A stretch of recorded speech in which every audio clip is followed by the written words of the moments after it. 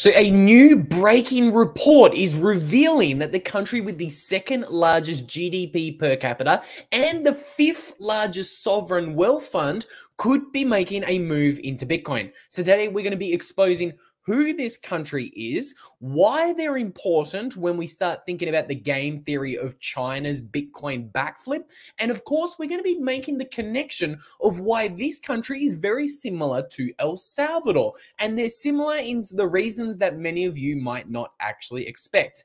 So to explain all of that, we're going to start with this new article that dropped in the bitcoinnews.com website. Singaporean investors are increasingly optimistic about Bitcoin ETFs. So a new report just dropped looking at Singapore, and we can see that 39% of the respondents now view Bitcoin more favorably following this ETF approval. And this sentiment is reflected in the growing awareness of ETFs, with 51% of the people actually aware of the ETF being approved. Now, that's cool and that's cute, but that's not the data I'm interested in today. So we can see here that the Bitcoin ETFs have been a game changer for Singapore, with 48% of the people surveyed going to add more Bitcoin this year. So they're going to be buying some more. So we can see this survey found that 39% of people view Bitcoin more favorably. We can see 48% will double down in the next 12 months. And we can also see that a third of Singaporeans plan to hold or add Bitcoin in the face of high inflation and high living costs in Singapore. Now, to kind of prove my point that Bitcoin is being adopted very rapidly in Singapore, we can see this chart here. Bitcoin in Singapore is at an all-time high, okay? Now, why am I so fascinated about this survey of Singapore? Well, I think this chart here explains everything you need to know. So this is the GDP per capita of Singapore.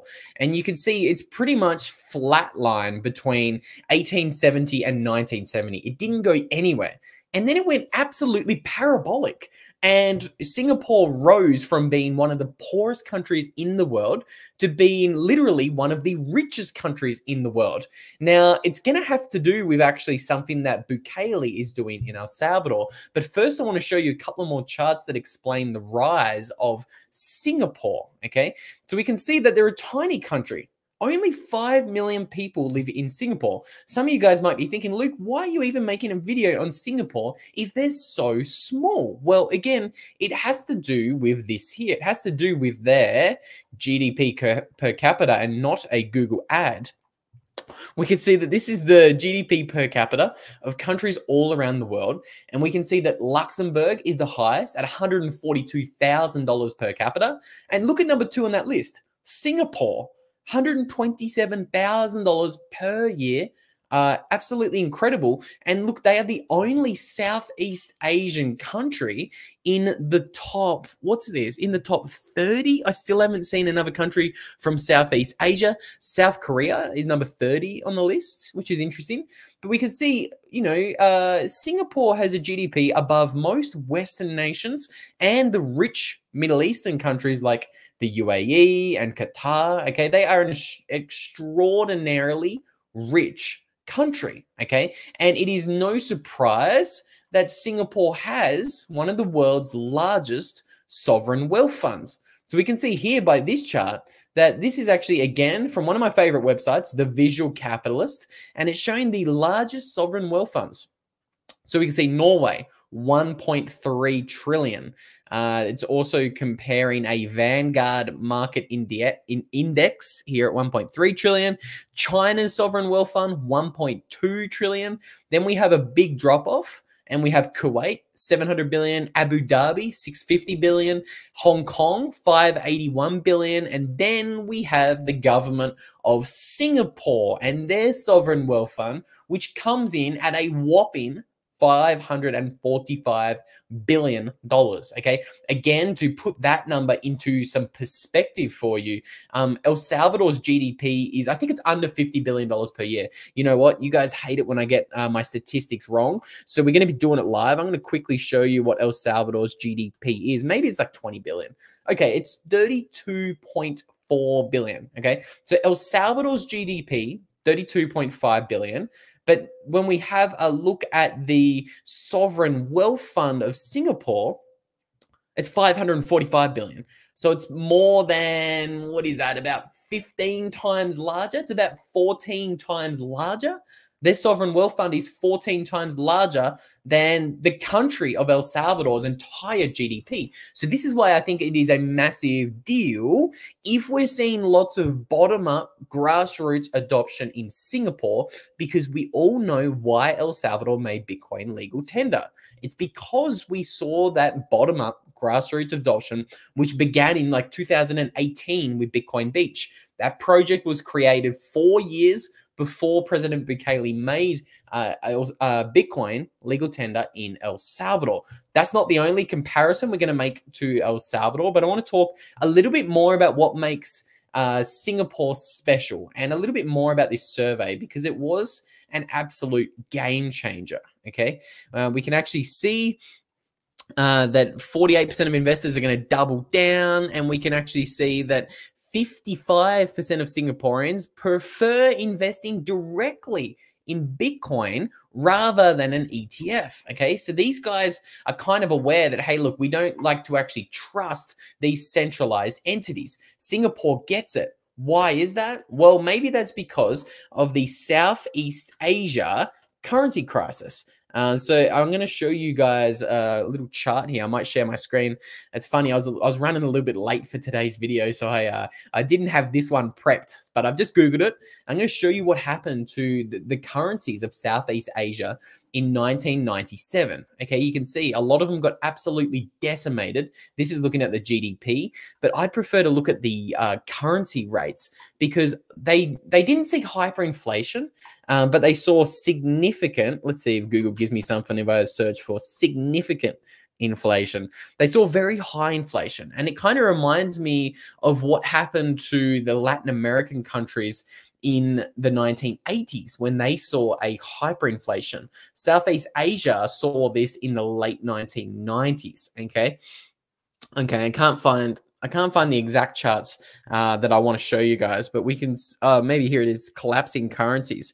So most of these currencies lost what, half of their value in a couple of years in 1997. So you can see they have the Thailand currency, Korea, Indonesia, Philippines, Malaysia, Taiwan, and Singapore. They're all the currencies they're looking at on this chart here. It's a 2-year chart, and have a look at the collapse in value just in the space of literally 2 years. Okay, it happened super quickly, but this is essentially a very, very, very big currency collapse. This is one of the reasons why Southeast Asia does not trust centralized. Well, that's actually funny. Even as I'm saying that, I know that's incorrect, because Southeast Asia probably has the most government control. But I think it's interesting that in this recent survey, they don't trust ETFs. Why? I don't know, because America seems to be trusting these ETF wrappers a lot more than South Korea. Okay, so again, let's go back to the survey. That was just a random tangent that I didn't have planned for today's video. Again, I apologize. I can't help myself on the live streams. But we can see here by the numbers in this survey, 82% of Singaporeans have heard of Bitcoin, 73% of quote unquote crypto investors hold Bitcoin. So that's actually a pretty good number, to be honest. 73% of all people buying digital stuff buy Bitcoin. So that's great. 60% of Singaporeans view Bitcoin favorably. 55% prefer Bitcoin over other digital assets. Again, that's not the worst, hit rate, so to say. I know it's, people are always going to gamble. People are always going to be buying, XYZ crap coin, all of that kind of stuff, which is very, very interesting. And we can see here that, again, excuse the dirty word crypto, but 52% of Singaporeans are primarily investing crypto to diversify their investment portfolio. Okay, interesting again. 61% who are experienced investors have been in the market for more than 5 years. Okay, so that means they've hodled through all of the volatility we saw Oh, that's a good burp live on air. I'm sorry, guys. 61% of people have hodled through all of the volatility in 2020 and 2021. So again, this is a massive survey. This was incredibly bullish. The only other survey that I've seen in the world that wasn't as bullish as this one was the one that came out of Turkey. I actually don't think we've covered that one on the channel yet. Maybe I'll do a live stream on that if something interesting comes out of Turkey in the near future. But essentially, out of that survey that KuCoin ran, like over 50% of people in Turkey had bought something, whether it was crypto or, you know, Bitcoin, the dominant king in the digital realm. So again, that was a massive survey. It was incredibly bullish for Turkey, but I haven't seen a survey as bullish as that until now, until today, until I ran into this Singapore survey, which was absolutely fascinating. So again, how does El Salvador relate to Singapore? Well, firstly, let's kind of explain how and who actually led Singapore through this massive rise of wealth that was created in the country. Again, look at how quickly they went from a country that had an average GDP per capita of like $3,000 in 1960 to literally what is it today? It's $120,000 per capita. It's absolutely exponential rise. And I think a lot of it is due to this man here called Lee Kuan Yew, okay? Most people haven't heard of him, especially in the West, myself included until a few years ago. But we can see here, he was a British educated lawyer and he took over the government. And he was famous for actually creating a government that was widely regarded as farsighted, honest, and efficient, okay, which is again very interesting. The result was a tidy, law-abiding country, but one that visitors often described as regimented and sterile and dull. Okay, so again, there's a little bit too much top-down control, but what he was able to do in the short time that he was leader was completely transform the country.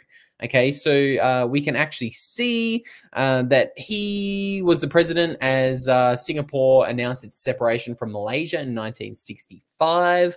As a result, Singapore gained full independence, the only country in modern history to do so against its will.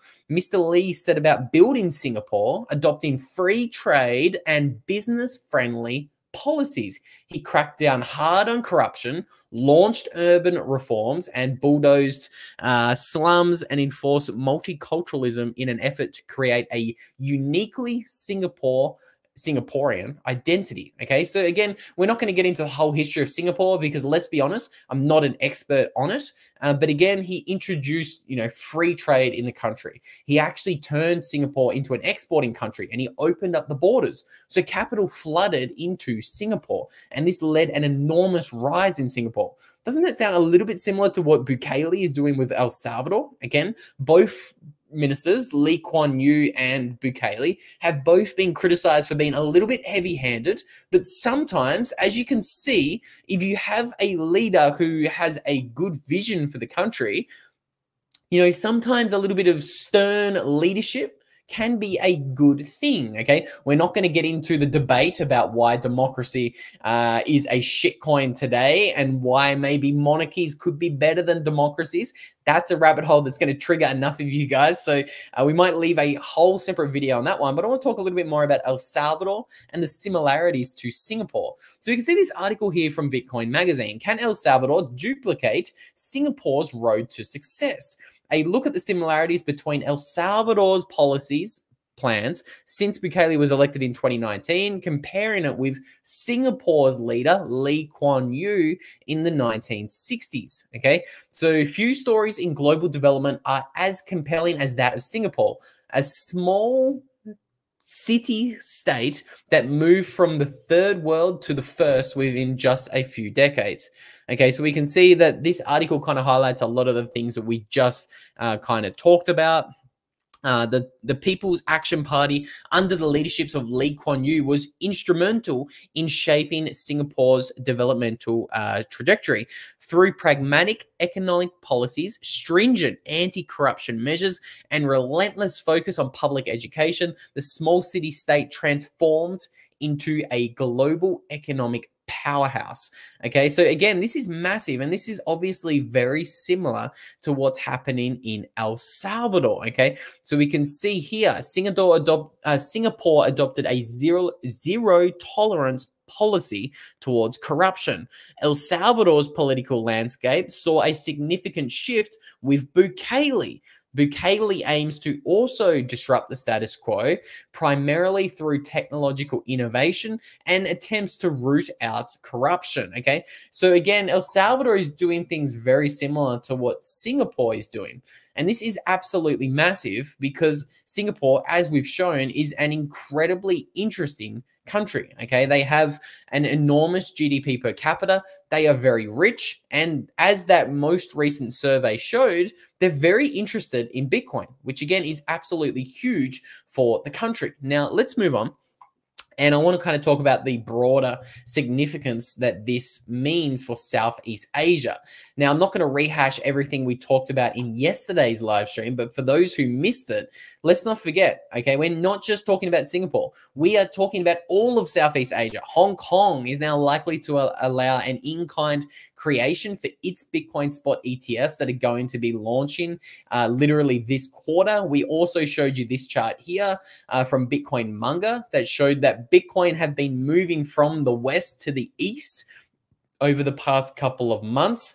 And we also talked about why China and Beijing is backing Hong Kong's ambitions to become a crypto hub for the world. Okay, again, we're not going to rehash everything we touched on in yesterday's live stream. I'll send you guys over there if you want to watch it. But I think this survey was easily one of the most bullish surveys that I've seen in a very, very, very long time.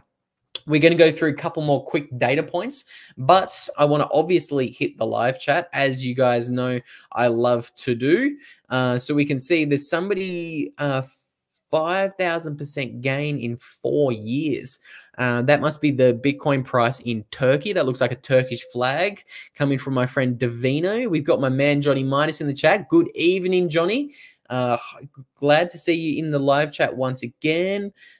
We've got Decentralized Dad. I love that handle. That's a great name. Wish I could think of something as creative as that. What's up from NC USA? Hello, hello.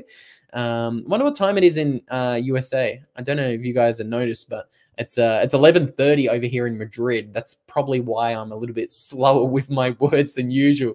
Sorry for all the mistakes I've been making tonight. Den Lass is in Denmark. Bitcoin will go mainstream. The world is awakening. Could not agree more. Lars, very based, very based. The delusion of democracy has always been a shitcoin. Tend to agree with you there. And then when I saw the king last year in Denmark, I just shouted, Bitcoin. And the king's driver promised me to mention Bitcoin to her. That's brilliant. I want to hear more from that story, Den Lass. That's absolutely brilliant. Now, let's 331 in Los Angeles. Thank you, Elaine. Good to see you in the chat again. Now, let's talk a little bit more about this survey. Because it was absolutely massive. It's really big. You guys can see how far I'm scrolling here. I'm not going to go through all of it. But again, did they talk about the price of Singaporean dollars? Oh, they didn't. But I already showed you guys the chart. Bitcoin chart in Singapore is absolutely parabolic, all-time highs. Currently at 93,000 Singaporean, what are they? SGDs, Singaporean dollars. I'm assuming they're dollars. So they're at what's that? 86,000. All-time high was 83,000. So they're a good 5% above their all-time high, which is incredibly bullish, showing that people are definitely buying Bitcoin in the country, which is absolutely massive. And it looks as if a lot of the people were actually aware of what the Bitcoin halving is. Okay, again, this is massive because a lot of people have no idea what the Bitcoin halving is, okay? And we're seeing it all over the mainstream media. For the first time in a long time, we're actually watching some significant press about what the halving is. Over on CNBC, recently in Australia last week, I saw the national news talking about the halving, but it looks as if the Singaporean people are way ahead of the pack, okay? They've adopted Bitcoin. They're aware of what the halving is. It's incredibly bullish to see what's going on in the country. Greetings from Slovenia. G'day. 3:32 Arizona time. Okay, very interesting. It's a little bit earlier than I thought. So guys, let's talk a little bit more about game theory. You guys know I love to talk about game theory, and the fact that Singapore has a sovereign wealth fund of $545 billion is massive. Something else that's really interesting about this Singapore story is we have massive adoption by the bottoms up. Okay, the retail guy is adopting Bitcoin. Okay, these numbers here are very difficult to argue with. Okay, we can see 48% will double down on Bitcoin in the next 12 months. 50% have owned some sort of Bitcoin in the future. Sorry, they've owned Bitcoin or crypto. Okay, it's massive. But coming from the top down, we're seeing some conflicting messages, so to say. So we can see here, Bitcoin ETFs are approved for are not approved for retail investors in Singapore. Okay, that's really interesting. And they've also come out and kind of reaffirmed their negative stance. Okay, we can see that the Monetary Authority of Singapore, a week after the US gave the green light for ETFs, came out and said, look, Bitcoin is very volatile. It's very speculative. You have to stay away from Bitcoin. It's too dangerous. It's way too dangerous. Now, they haven't banned it, but you can see that the Singapore Monetary Authority called it a speculative, volatile asset. Very, very interesting. And when you scroll down right now, we can see, given this, spot Bitcoin ETFs are not approved by the Singapore Monetary Authority for retail investors, okay, which is interesting. But we do know that there are other people in Singapore who are a little bit more optimistic on it. We can see from this article here, that's a more recent one. This is in February 2024. The article I just showed you, I believe it was a little bit earlier. Let me double check. So this was January 2024. So this was 2 months ago. And then we saw this more recent article come out a month later where it says Singapore and Hong Kong's crypto goals are on track despite challenge from the US Bitcoin spot ETFs. So we can see players are still keen on Asia because of friendlier regulations and new funds being created in the region. Okay, which is again very, very interesting. Singapore and Hong Kong are facing challenges in their bid to become Asia's cryptocurrency finance capital following the debut of Bitcoin ETFs in the US. So again, it's this race. There's this race between Hong Kong and Singapore and many other Southeast Asian players to get into the Bitcoin space, okay? Again, something else that I forgot to bring to today's live stream was showing you a chart that Southeast Asia actually has some of the highest Bitcoin adoptions in the world. It actually does have the highest Bitcoin adoption rates by the world if you actually look at it, comparing it to other regions, okay? From the top of my head, you had a number of different countries like the Philippines and Vietnam, and obviously countries like Laos and Bhutan, all in big on Bitcoin. I really hope I can find the chart for you guys live. I can't find the exact chart I want to show you guys. But adoption is very, very, very, very big in Southeast Asia. We know that the government of Laos is mining Bitcoin. We know that the government of Myanmar has adopted Tether as a legal tender. We've obviously talked about the huge adoption in Singapore today. Something else, obviously Indonesia. We've also made videos in the past about the Indonesian, what was his name? The president of West Java, which is a region in Indonesia of 50 million people. The president, what's his name? I've forgotten his name. Ridwan Kamil, that's his name. I remember because it's a fun one to say. But he went to the Bitcoin Miami conference in 2023, I think, trying to bring Bitcoin miners to Indonesia. And obviously that's interesting because Indonesia's kind of split on the matter. You know, some people say Bitcoin's banned in Indonesia, but then you have the governor of West Java, 50 million people, going to the Bitcoin Miami conference saying, look, bring your Bitcoin miners to Indonesia. So we have a lot of adoption in Southeast Asia. So again, I think this story of Singapore is more interesting when we consider the broader adoption in the region. Okay, the region is absolutely enormous. Would you count India as Southeast Asia? Again, my geography skills aren't the best, guys. I'll tell you when I don't have a clue about something. But this is a cool little chart here. This is kind of ranking the Southeast Asian countries by quote unquote crypto interest. And we can actually, oh, it's a terrible chart. I feel ashamed even increasing the size of that for you guys because it's so disgusting. That's very blurry and very bad. But again, you're just gonna have to trust me on that one. Please don't verify. You know, Southeast Asia does have very high Bitcoin adoptions. Okay. Now, again, this is all interesting when we start talking about game theory. We have Fair Alert likes the Bitcoin manga charts. Who else believes we might see a new all-time high this long Easter weekend? As Adam Back asserts, potentially. It's certainly a potential, and Adam Back still believes we're going to hit a new Bitcoin all-time high before the halving. We have about 20 days left until the Bitcoin halving, so I want to hear from you guys. Do you think we're going to do it? I'm not so sure. I'm bullish, but for Bitcoin to hit 100K in the next 20 days, that's a big ask. And again, you guys know we don't do short-term price predictions here on the channel. We're not about price predictions here on the channel. What we're about is taking custody of our Bitcoin, okay? Not your keys, not your coins. You know we talk a lot about the Bitcoin ETFs here on the channel. Everybody's talking about the Bitcoin ETFs, but nobody's talking about the risks of the Bitcoin spot ETF. So again, that's what we're going to try to do, okay? If you got Bitcoin in an ETF, it's not yours. If you got Bitcoin on an exchange, it's not yours. If you need help taking custody of your Bitcoin, again, I'm going to continue plugging it. You can book a free call with myself and we can discuss ways for you can get your Bitcoin off an exchange, and we can even discuss ways for you to level up your custody and just simply maybe level up from a single sig Bitcoin wallet to a multi-signature Bitcoin wallet.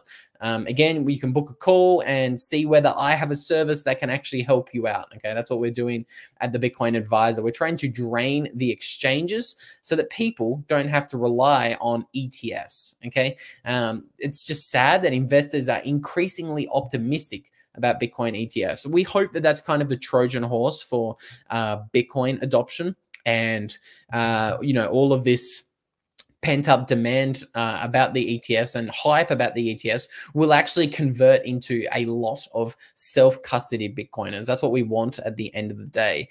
So Adam Back has a bet that 100K Bitcoin at halving. 100% correct, Phil.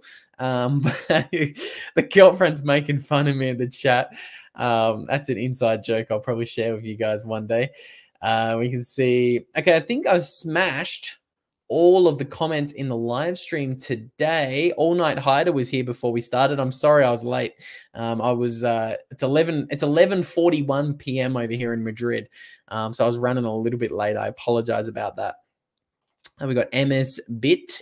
Ooh, they're in the chat. Dan Lass in the chat. All right, guys, I think I'm going to cut this one here. If you enjoyed today's video and you didn't see the live stream we did talking about China and the who else did we talk about yesterday? We talked about Hong Kong's Bitcoin ETFs because I got asked by someone to run the numbers and see how much capital can actually come in through the Hong Kong Bitcoin ETF. So you can see this is the live stream here that we did yesterday. So you can go check that one out if you're interested. And with all that said, guys, I think that's all I've got for you guys. I might leave you there and wish you a happy Easter weekend. Is it Easter? I honestly don't know. I think it might be because all the shops in El Salvador are closed. I'm trying to get some packages delivered and they're not coming. So anyway, happy Easter. Thank you for tuning in. Absolutely love these live streams. We're going to continue doing them every single day until the bull run is over. Okay. And if I can't do a live stream, we're going to be releasing a video. So again, we need to fight the crypto scammery. Producer Pam says, smash the like button if you enjoyed it. Yes, we can do that. Dan Lass has a long Friday today. Saturday died for our Sind. I don't know what a Sind is. Sorry. I don't understand that one. Okay. Easter Sunday. All right, guys, have a great day. I'll see you all tomorrow.